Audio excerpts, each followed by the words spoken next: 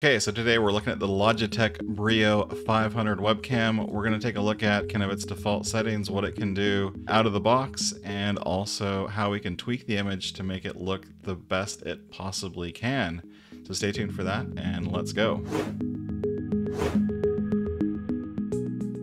Alright, so this is a brand new or fairly new camera from Logitech. You can see it's got a manual and physical privacy shutter that you can tell whether or not the camera is on and pointed at you.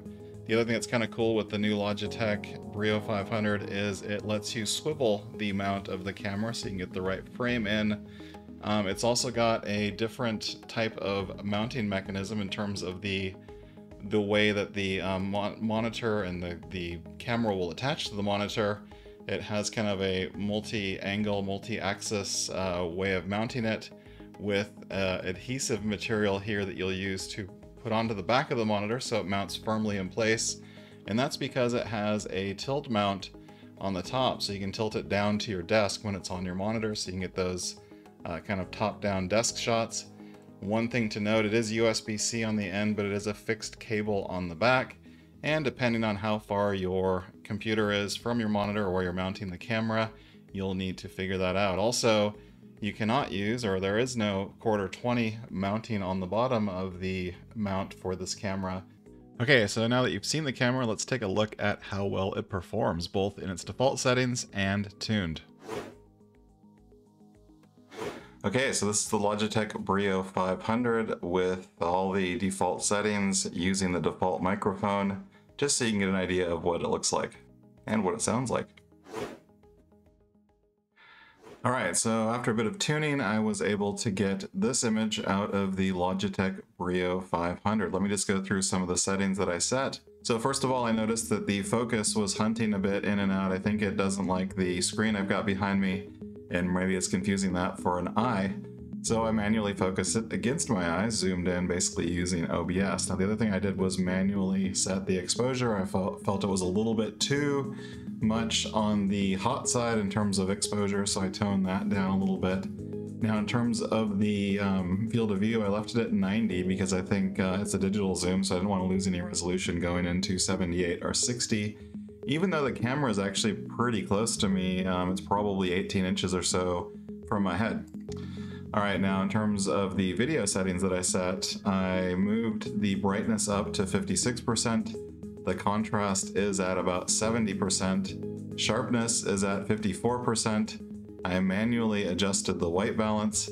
I also adjusted saturation down just a little bit to 47% and kept the anti-flicker settings at 60 Hz for the US. Now, the other thing I did, which is kind of brand new to OBS and kind of to fix the microphone, which seemed a little bit on the bright side, was I used the brand new OBS 3-band equalizer filter, which basically let me bring up the low tones by 3 decibels. I think it needed just a little bit there. I thought the rest of the vocal range was actually pretty solid, so left the rest as it was. Also turned on the kind of default settings for compressor in OBS, didn't mess with anything there, and turned on noise suppression just so in case there's any fans or other room noise, that the noise suppression would be there to help with the microphone. So those are the tune settings. I didn't change anything else in the camera settings using filters in OBS. These are just default from G-Hub. Alright, so before I conclude all of the different testing with software and some of the settings on the Logitech BRIO 500, I also decided to put it through NVIDIA Broadcast for the minimum amount of background blur so you can get the bokeh effect behind me. It looks about like an F1.4 lens on, say, my full-frame camera or on my APS-C cameras as well. And again, this is with NVIDIA Broadcast. Again, from an image perspective, I tuned most of that in G-Hub, and the microphone just a little bit in terms of OBS settings with some of the default filters and the brand new 3-band equalizer filter with just a 3 dB bump on the low end. So again, that was the Logitech BRIO 500. My kind of overall review of that, I would say it's a great camera. Has probably the best white balance and kind of image quality, even though it's not 4K. of a lot of the others in the Logitech range. It is a 30 frame per second camera, so if you're looking for 60 frames per second, you're going to want to get the StreamCam. But I would say in terms of things like white balance, what you can tune out of the box with the Logitech camera settings apps, and there are a few of them that you can use. For me, it's the strongest of the Logitech cameras at the moment in those different regards. Now, once you layer on additional tuning that you can do through OBS for the audio, for example, like I did with the microphone to give it a little bit more low end, and also NVIDIA Broadcast in order to give that background blur and bokeh effect, kind of like you're seeing now with my full frame camera and f1.8 lens. You can do all of that on top of, you know, what's basically a pretty solid camera. Other things to point out is it is using recycled materials, so it's great from that perspective as well in terms of carbon neutrality. And you know, from its price point perspective, it's around $129 now. I was able to find mine for somewhere closer to $70, but I think from a price point perspective, I would say it's a little bit on the high side for what it is, given it's a 1080p camera.